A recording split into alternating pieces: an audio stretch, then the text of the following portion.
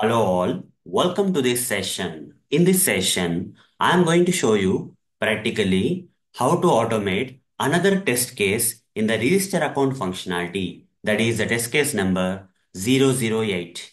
So let's see what exactly this test case is and let's understand it and then start automating it. Fine. So let's begin. So the test case number 008 under register account functionality. As part of this test case, we need to verify registering an account by entering different passwords. While creating an account, we have to enter different passwords into the password and confirm password fields. Okay. So if you go to this particular application, guys, if you go to this particular application, and if you go to the, if you select my account and select register option and you go to the register account page, and if you enter all the details, let's say you have entered all the details, proper details you have entered, that's okay. Okay, after you enter all the details here, okay, some proper details, but here into the password and this also you will select, okay, all the fields you select, that's okay. And into the password and password confirm fields, here into the password field I gave 12345 as the password. Into the password confirm field I gave 123456 as the password. Okay, 12345 1234556, which are different, and click on continue. When you click on the continue, you see password confirmation does not match. Message should come. Okay, that's what is the test case all about, guys. We have to open the application URL in the browser. Then we have to click on the My Account drop menu. Then we have to select the register option. We have to enter all the brand new account details into all the fields. That is first name, last name, email, telephone, newsletter, and privacy policy fields and all those stuff. And then we need to enter a password, say 12345 into the password field.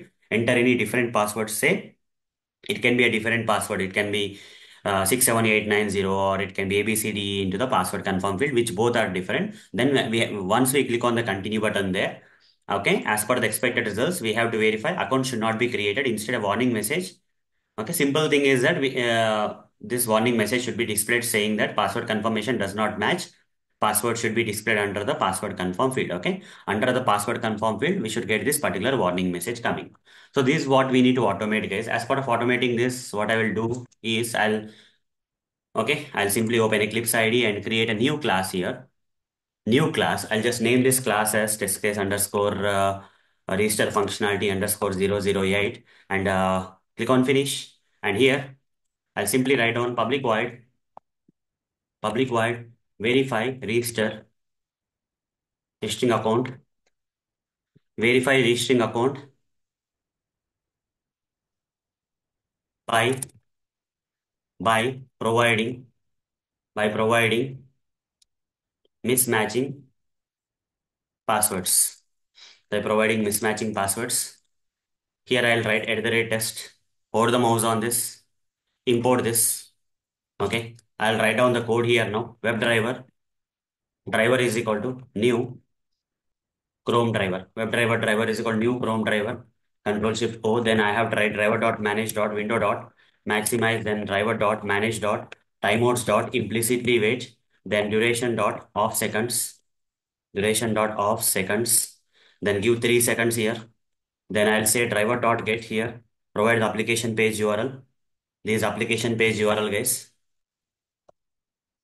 Once you provide this application page URL, then you have to click on the my account. Then okay, then what is the next thing? I need to select the register option. Inspect this my account my account drop menu. Inspect this my account drop menu and create an XPath expression to locate this my account drop menu. Control F /span text is equal to, oh, sorry, has not come. So let me inspect it again. Right click, inspect this. You see, copy this particular text, and create an XPath expression /span, then text function in XPath expression is equal to my account. So this will locate the my account drop menu. Copy this XPath expression, and write down driver dot find element by.xpath,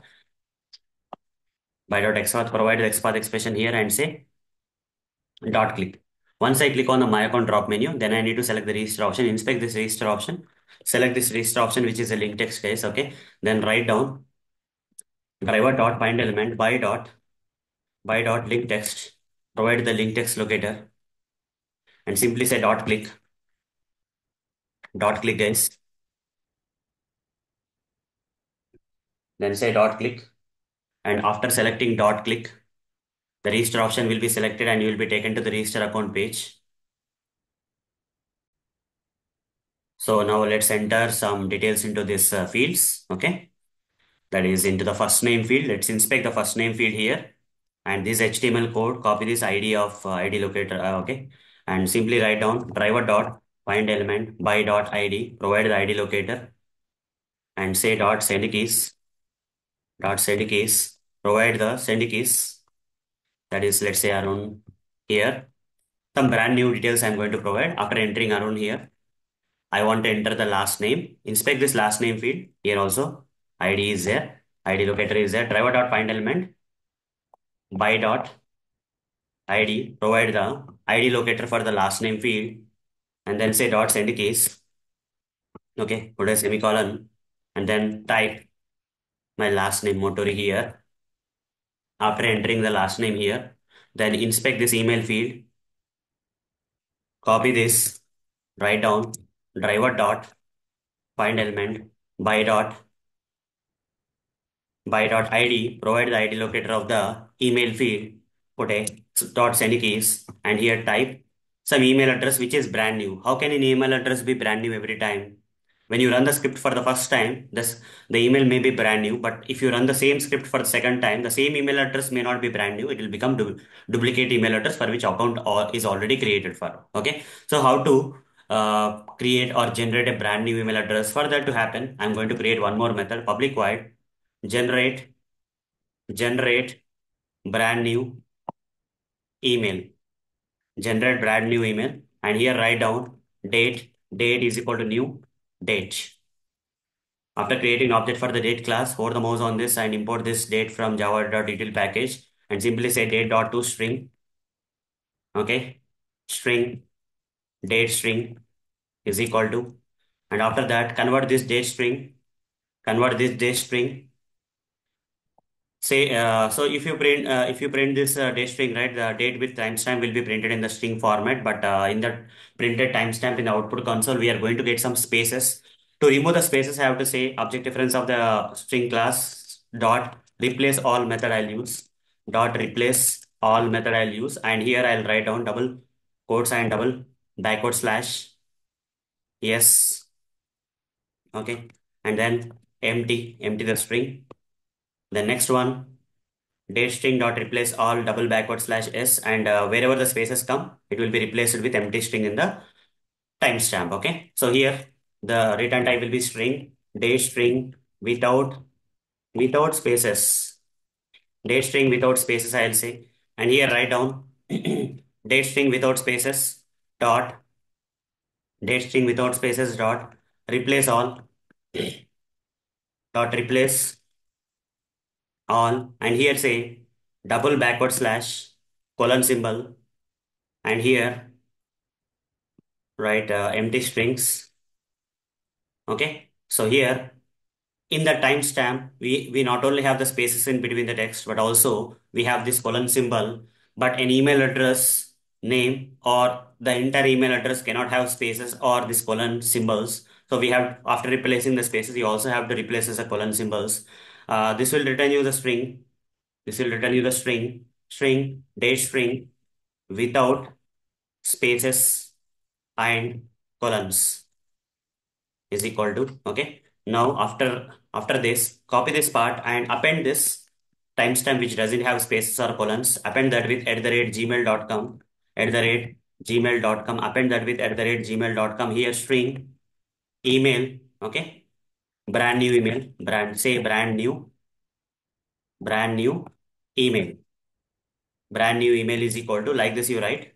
Okay, and return this brand new email. Okay, return this brand new email, and here change the return type to string. So whoever calls this particular method, right, a brand new email address in the string format will be returned by this particular method. So I'll copy this method calling statement and provide it here in the send case command, so that when send case command will call this generate brand new email, right, this particular method will be called and it will return you a brand new email with a timestamp, so that it will be always brand new. Okay. After that, the next step here is, here some brand new email address will be entered. Just for sample, I'll just enter something here. Okay, just for sample I'll enter something here. Okay, that's okay. And here in the telephone field I need to enter the telephone number. Copy this telephone field and simply write down driver dot find element by dot id, provide the id locator of the telephone field, and say dot send keys. Give the telephone number, guys. Give the telephone number. That is, this is the telephone number, guys. Give the telephone number here. In the send keys, you have to give the telephone number. After giving the telephone number, guys, after giving the telephone number, inspect this password. Inspect this password and here ID. Copy this ID and simply write down driver dot find element by dot ID locator of the password field. Inspect this. Okay, ID locator of the password field you have to give here and say dot send keys and give the password as 1 2 3 4 5 as a password, let's say. Okay, here into the password field 1 2 3 4 5 will be entered, and there is password confirm field also. There is a password confirm field also. In this password confirm field, I need to give a different password, okay, which doesn't match with the password that I have entered into the password field. And here is ID of the password confirm field. Copy this ID and write down driver dot find element by dot ID. Provide the ID locator of the password confirm field. Okay, provide the ID locator of the password confirm field here, and sorry, double quotes, and in between the double quotes I have to provide the password confirm field dot send keys, and here write down A B C D E. Okay, put a semicolon here, and I need to type A B C D E into the password confirm field. Then I need to select this newsletter option, inspect this newsletter option. So here copy this control F double slash input at the rate name is equal to newsletter at the rate value is equal to 1. Like this you write down value is equal to 1, and once you create this XPath expression, the radio button will be highlighted. Copy this XPath expression, guys, and paste it here. Simply write down driver dot find element by dot XPath. Provide the XPath expression of the S radio button and simply say dot click. Once I say click, guys, it will select the S radio button here. We'll select the S radio button here. And after the S radio button got selected, I need to select the privacy policy field. Inspect this privacy policy field. And here name agree is there. Okay. I'll use a name locator here. I'll simply say driver dot find element by dot name locator. Provide the name locator here. Okay. And simply say dot click here. The name locator will be selected, and I need to click on the continue button. Inspect this continue button, inspect this continue, and here continue button is there. Double slash input at the rate value is equal to continue. Double slash input at the rate value is equal to continue. So here account should not be created, guys. Okay, when I click on this continue button, the account should not be created because into the password field I gave 1 2 3 4 5. Into the password confirm field I gave A B C D E, which are two different passwords. If passwords match only, the account should get created. Otherwise, we should get a warning message here. So I'll give here to click on the continue button. I'll write down driver dot find element by dot XPath. Give the XPath expression and simply say dot click. Okay, simply say dot click. The continue button will be clicked, and you will get this warning message. Okay, we need to verify whether we are getting this particular warning message as per the expected results. The client, as per the client, this particular message should be displayed. Password confirmation does not match password should be displayed. Okay.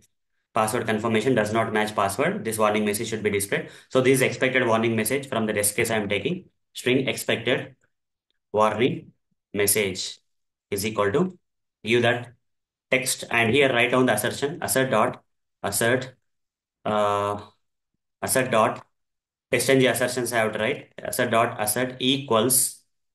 Okay, assert equals, just take one thing, and here expected warning message you paste it here. And here actual warning message, how to get the actual warning message? Select this actual warning message and select inspect option. And this is a tag name. Okay, this is a tag, and we need to create a proper XPath expression to locate this actual warning message. You see, this div tag, in between the div tag we are getting this warning message, and before that there is an input. It doesn't have a proper locator type here, but here ID is there for the previous element, the previous sibling element, preceding sibling element, that ID is there.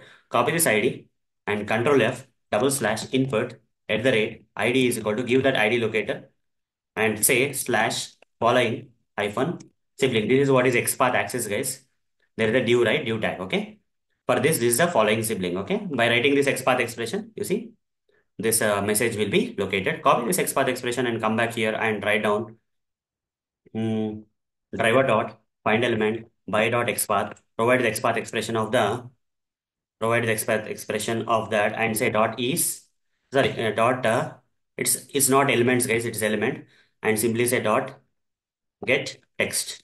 Set got dot get text. It will retrieve the text between the div tag here, and that text should match with the expected warning text. If it matches, the test will pass. Otherwise, the test will fail. Okay. Simply write down driver dot quit here to complete the creation of the automation script for this particular test case. Let's run this script and see whether the script is working fine or not. Okay. Run the script. If it passes, then everything is fine. So it will go to the register page and enter all the details, and we should get a warning message, and this should get passed. Okay. Should get passed. If you want to see practically before closing the browser, if you want to see whether the warning message has come visually, if you want to see, just for temporary purpose, you can add this kind of steps, guys, like let's say 3 seconds. Okay. After 3 seconds, you close the browser. You mean to say this is from Java only. Just for demo purpose, I can add the red dot sleep. If you really want to see what is happening on the automation script, you can add this afterwards. You can remove this. Okay. If you are able to see that, you can remove later. Okay. I've run the script, guys. Did I run the script? Is there a script running? No. Let me run the script again. This time it is running. Just see here, guys, what is happening. Before closing the browser, it will pass for 3 seconds. You can see the warning message has been displayed. After 3 seconds, it will close and the test got passed. Just for demo purpose, you can add this kind of thread dot sleep. After the demo, you can remove this and, things are fine. Remove this part. Okay. Save this. So this is the automation code, guys. This is the automation code for automating the another test case. Okay. This is automation code for automating another test case, guys. That is test case number 008. Verify registering an account by entering different passwords into the password and password confirm fields. Okay. Now right click on the project and select properties and select this option and go inside this folder.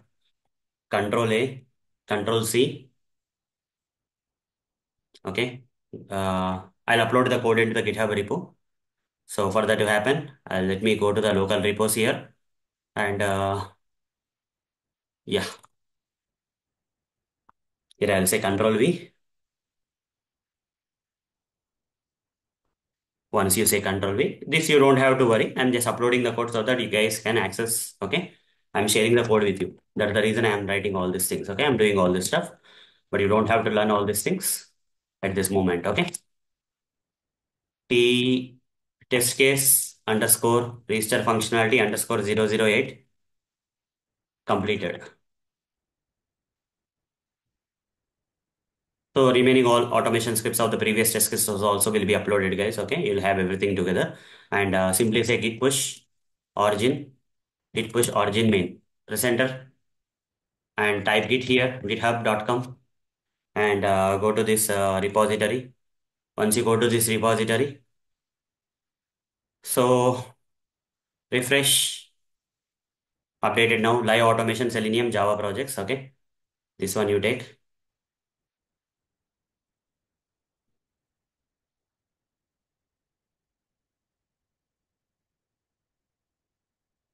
Okay. This is the one. Is there anything other than this? Live. Okay. Just now this one. Okay. Okay, fine, guys. Okay. So here we have uploaded.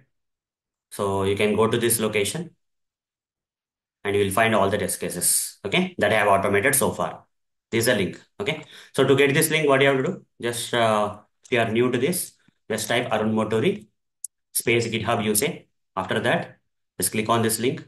Go to my go select repositories here. In the filter, you type live. And then a lot of things will get filtered here. Only 6 repositories got filtered. In that, you select Selenium Java projects related live automation repository. Click on that, and in that go to src test Java, and in that go to TutorialsNinja register. Okay, you will find all the. Click on the test case. You will find the code here. Okay, you can either copy the code or download the code, up to you. So hope, guys, in this session you understood how to automate this test case, that is verify registering an account by entering different passwords into the password and confirm password or password confirm fields. So that's all for this session. In the next session, I'm going to automate the next test case. Till then, see you. Bye bye.